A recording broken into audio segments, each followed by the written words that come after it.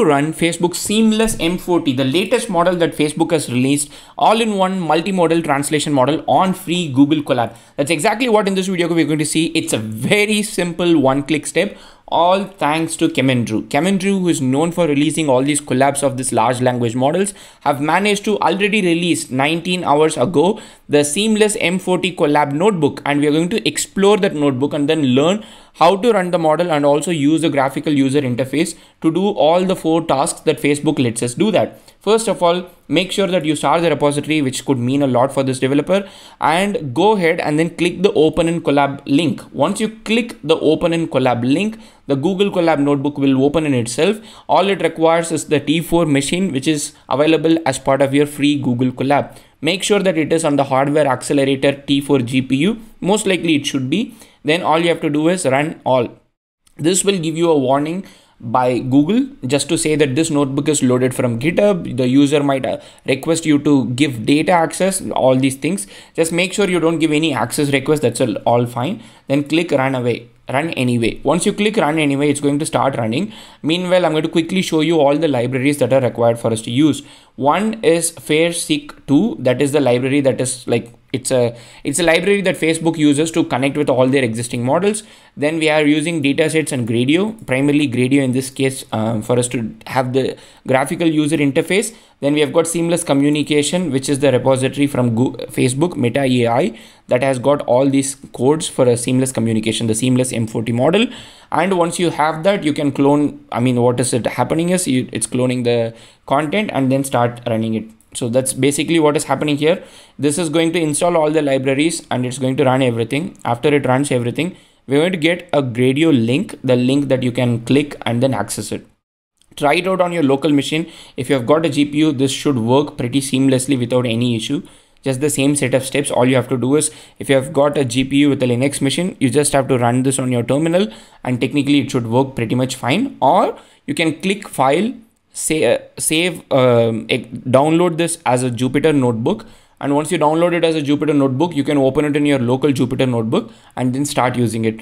At this point, as you can see, it has started downloading the model files. It is downloading the Seamless M4T large model. The required models have been successfully downloaded. Now we have got the Gradio link as well. All you have to do is click the link. Once you click the link, it is going to take you to the Gradio link. Anybody from the world with internet access can basically access this. And let's look at this Gradio application. So it has got a couple of parts. The first one is where you select what type of task you want to do. So you want to do speech to speech, you want to do speech to text, text to speech, text to text, and just simply ASR, automatic speech recognition. So you've got 5 different types of tasks, and for each task you can select the particular set of languages that it supports. You have different languages for different cases. For example, if you select text to text translation, then you would get a new set of languages that are available. For example, if you see like the language Malayalam is available if you select text to text, but on the other hand, if you select speech to text, you would not see Malayalam being available. So there are different languages for different tasks. So it's something that you need to pay attention to, and also make sure that it is supported by Seamless M4T. After you have made sure what is the target language, what is the input language, and also what kind of task that you want to do, then the next thing is you need to decide whether you want to use a file to upload or you want to use a microphone and then speak to it. So for this particular demo, at least, we'll use a microphone and speak to it. And then there is a button that is called record from microphone, and then it can take. One thing with speech to text is you can speak in one language or multiple language. It seems to be working fine so far whenever I've tested it, but let's see if it works. What I'm going to do is I'm going to select English as my target language, and I'm going to speak in the microphone in 2 languages that I kind of understand. One is Tamil, that is my language, and second one is Hindi. So basically what I'm going to say is like, my name is One Little Coder, and this is my YouTube channel. I love making YouTube videos. That's what I'm going to say in both the languages. Let's start.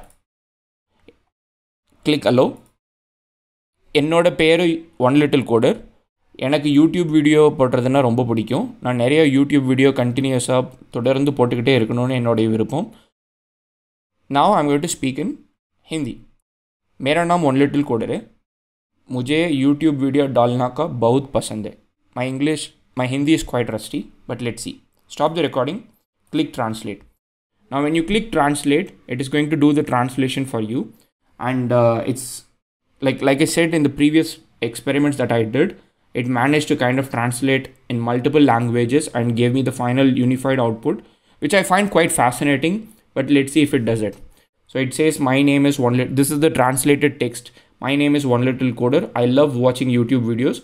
I've been watching a lot of YouTube videos continuously. Now I'm going to speak in Hindi. I think it didn't catch this Hindi one. Let's see.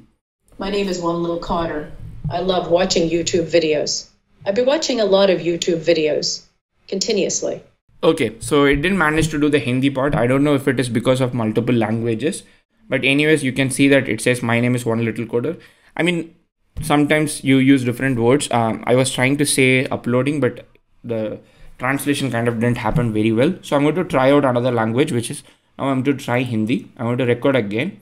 I'm going to say, मेरा नाम one little coder है, मुझे YouTube videos डालना का बहुत पसंद है, मैं बेंगलुरु का वासी हूँ. It's a very terrible Hindi. I'm just laughing at myself when I speak in Hindi, but let's see if it can translate. So it did.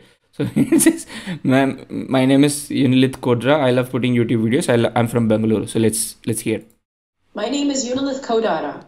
I love to put YouTube videos. I am from Bangalore. Okay.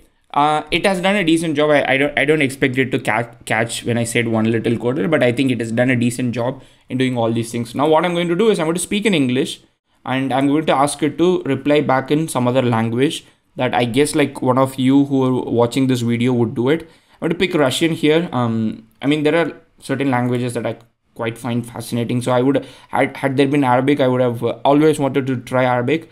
Now probably I would try Russian and also Mandarin Chinese. So, oh, they've got modern standard Arabic. They called it Arabic. Okay, cool. So I'm going to start. My name is One Little Coder and I love making YouTube videos. I want to make YouTube videos all the time and I want to educate people as much as I can by learning new things myself. Stop the recording and I'm going to click translate and it's probably going to take less time. So the fascinating thing here is that we are running the large model, but still it is taking lesser time. So that's another thing I kind of like it. اسمي وان ليتل كودر وأحب صوت مقاطع فيديو ليوتيوب. أريد أن أصنع مقاطع فيديو ليوتيوب طوال الوقت وأريد تدريب الناس بقدر المستطاع من خلال تعلم أشياء جديدة بنفسي. Wow, that is good. I don't know how the translation was, but I kind of liked what the translation was. So I'm going to do a different language now and I'm going to do Russian. So let's do Russian here and I'm going to just click translate, assuming that it would pick up the input audio that I already have. All the while, all these times, what we are trying to do is we are trying to use the speech to speech of SeamlessM4T and then trying to translate into one of the languages that it supports. Let's listen to the Russian. Меня зовут один маленький кодер. Я люблю делать видео на YouTube. Я хочу делать видео на YouTube. Я хочу обучать людей как можно больше, изучать новые вещи сам. The final one that I want to try is I want to try in Mandarin Chinese and I want to see how it goes.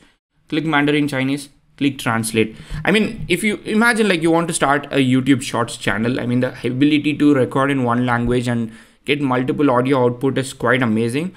Definitely this model is not available for commercial purpose. That's a gray area that we have. But still the capability of one model doing multiple translation is like still mind blowing. I'm trying to get over the fact that this is freely available for us. Let's listen to Mandarin Chinese. 我的名字是 One Little Coder， 我喜欢制作 YouTube 视频，我总是想制作 YouTube 视频，我想尽可能多的教育人们视频。 Okay, so far what we have done, we have learned to speak in different languages. Like I spoke in Hindi, I spoke in Tamil, and then we tried to translate it in English. And we also had a mix of Tamil plus English plus Hindi, which did not go well. And we also spoke in English and translated to multiple languages. I kind of like it, but I don't understand a lot of things. So if you're one of these speakers of either Arabic or Russian or Mandarin Chinese, please let me know in the comment section how does it go. So the next task that we are going to explore is speech to text translation. So this is very simple. So instead of giving you a speech output, it is going to give you just the text as an output. So I'm going to click translate. So it's going to give us the text as an output. So the target language, you can select whatever language you want. And it has given me French. So this is basically the French output for the English text that I have given, and it works quite straightforward. The next one is text to speech translation. So where you have to give an input text and then it is going to give you an output language in terms of speech to text. So I'm going to select Hindi and I'm going to say, my name is One Little Coder and I love making YouTube videos. One of the reasons why I picked this sentence is because this sentence has a keyword, like a proper noun, and it also has like a brand names that are typically not very common. So let's listen to it. मेरा नाम लिटलेक्टर है और मुझे उबू video बनाना बहुत पसंद है। जो video बनाना बहुत पसंद है। I don't know if you noticed, but when you notice, it is trying to read One Little Coder or YouTube like as Hindi word. I think that is where it makes a mistake because these are like proper English brand names. That's a mistake that I could notice, but let's try a different language. In this case, maybe I want to try Spanish. And if you're somebody who speaks Spanish, let's see. So this is the input text and we are going to get a Spanish audio output. Mi nombre es Little Coder y me encanta hacer videos de YouTube. Okay, it didn't say one, but it's a Little Coder, and it kind of, I think, said that I like making YouTube videos. So this is working pretty fine. And then the next final one is text to text. So you can give an input text and you can select an output language and it is going to give you the output language. In this case, I'm going to give Tamil as an output to see if it does a good job because I can read, of course, Tamil. So it says enadu peyar One Little Coder. That means my name is One Little Coder. Matrum and non-YouTube videoக்களை உருவாக்குவதை விரும்புகிறேன். I love making YouTube videos. It's a perfect 100% perfect translation. In fact, it managed to transliterate YouTube. So instead of saying YouTube, so it did a good job of making YouTube in Tamil. So I'm kind of fascinated by this. Text to text is quite amazing. And finally, we have got ASR, automatic speech recognition. So this just simply takes a audio clip and then gives it to us. We already have an audio clip, so I'm going to select a different language. In this case, I'm going to select Tamil and then I'm going to click translate. Let's see what it does. I guess it just recognizes the, okay. It says another pair, One Little Coder, non YouTube videoக்களை உருவாக்க விரும்புகிறேன். நான் எப்போதும் YouTube வீடியோக்களை உருவாக்க விரும்புகிறேன். மேலும் என்னால் முடிந்தவரை புதிய விஷயங்களை கற்றுக்கொள்வதன் மூலம் மக்களை பயிர்ப்பிக்க விருக்கிறேன். It's a very proper literal, very literal Tamil, like a literature Tamil. And it does exactly what I said. It says like, my name is One Little Coder. I love making YouTube videos. I want to make YouTube videos all the time. Melum. And ennal mudindavarai, as long as I can, I want to learn something and then teach people about what I learned. I think it has done a tremendous job. To be honest, it's a very good translation overall. And the fact that you can run all these things on free Google Colab version, the largest model, is quite amazing. Once again, a big thanks to Kemendru for making this easy for us to run it. All it requires is just click of a button, you get everything. And people were asking about how much RAM it has been taking, and you can see that it has taken up to like 6.4 gigs of RAM here.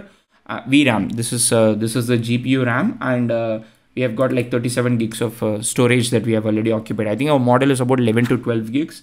The remaining could be like the proper OS storage. Overall, I think it's quite good, quite fascinating. So it seems like if you have got a GPU machine that has got less than even like 10 gigs RAM or less than 8 gigs RAM, you should be able to fairly simply run the large model. And I think the smallest model that they have released should be also compatible enough to be run on edge devices or PyTorch mobile. I'm quite fascinated to test that also, but for now, go here to Kemendru's GitHub repository, click this, which I'll link it in the YouTube description, run all, you'll get the Python Gradio link, and all you have to do is click the link and then you will be fascinated. I hope this video was helpful to you in learning how to run SeamlessM4T, the one model for high quality translation and everything to do with speech AI. If you have any questions, let me know in the comment section. Otherwise, see you in another video. Happy prompting.